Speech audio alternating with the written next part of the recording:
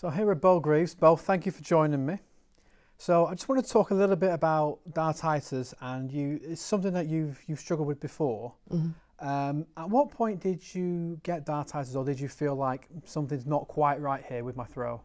Yeah, I was just playing in a normal match at one of the women's series when it first started, and then I got put on the stream. And before I even got to the stream, I was dreading it. Like I didn't want to be there, didn't want to be in the room. I just wanted to go home. And then I got on there. I think I lost 4-0. And then I came off and I said to my dad, I was like, something ain't right here. Anyway, went back home, finished the day off, and then practicing one day. And I literally just stuttered, and then that one stutter went into over a year of just pure pain, basically. And yeah, not a very good time for me. Is it something that concerns you moving forward, that it might become worse, or are you comfortable with it now that yes, you've got it, you can deal with it, and whatever happens you can just sort of move through whatever obstacles it has? Yeah, it's one of them. I think when I first got it, I think there's like just different types of it. Do you know, mine, a lot of it nowadays is like approaching the hockey. It's not. I ain't got a problem letting my darts go. It's not in my arm. It's all in my head. So when I start to feel that feeling, I know when I get up there, and that's what causes me to not throw them or get a bit hesitant and stuff. So it's weird, you know. Sometimes I was absolutely fine, and then other times I can't let them go at all. It's really weird.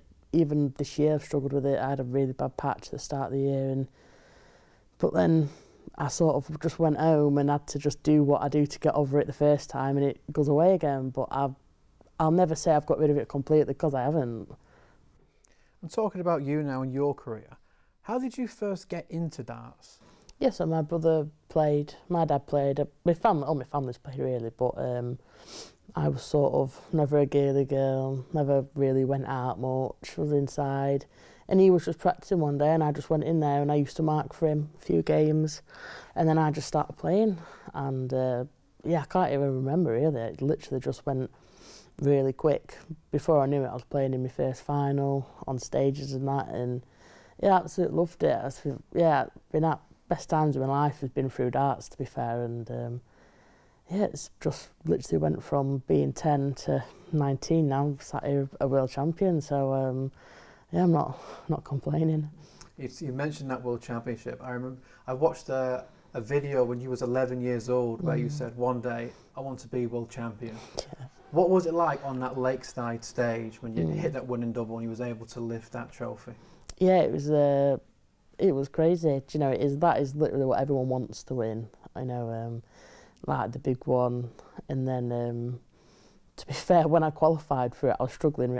I was meant to be in Lakeside in the January, but it got postponed. And in the January time, I was struggling really bad with my dartitis.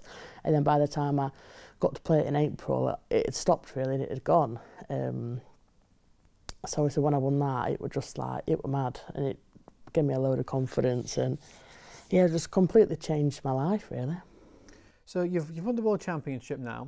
You've also won the World Matchplay. I think it's easy to forget that with all that you've won, you're only 19 years old. So do you have certain things that you want to do in your career still? Have you got certain check marks that, yes, I want to do this, I want to do this, I want to play here? I'd like to be a multiple world champion. Do you know, when I won Lakeside, that was like my big thing ticked off. But do you know, it never stops there. I think anyone in life always wants more, and I'll never be settled with just what I've got. I'll always I said in another interview I'd love to hit a 9-darter, you know, in a game proper, which I think I will at some point. But that's my only goal at the minute, really. I don't really think about winning out, because at the minute there's no else to win, really. You know, when I won the match play, that was quite big. For me, I wanted to win that and be alongside Fallon with one each now. And but other than that, I think I'm just sort of waiting for any opportunities to come around. You know, just got to wait for stuff. Can't rush out. And with the women's series being introduced a couple of years ago now, what do you think that's done for the women's game in darts? Yeah, it's massive. You know, that sort of money, like on every other month or every month, is absolutely huge. Do you know, like you can't really, unless you've got sponsors that will help you out and stuff, you can't really do darts full time because there's not enough on really. So that when that came in, that was massive, and obviously to be able to qualify for stuff like the match play and the Grand Slam, the men's worlds, like it's really big. Do you know what I mean? It's great, and I think the standard has to get a bit better, but yeah, it's just about waiting and putting enough money in it and support and us ladies going to the comps, you know, making sure the entries are there.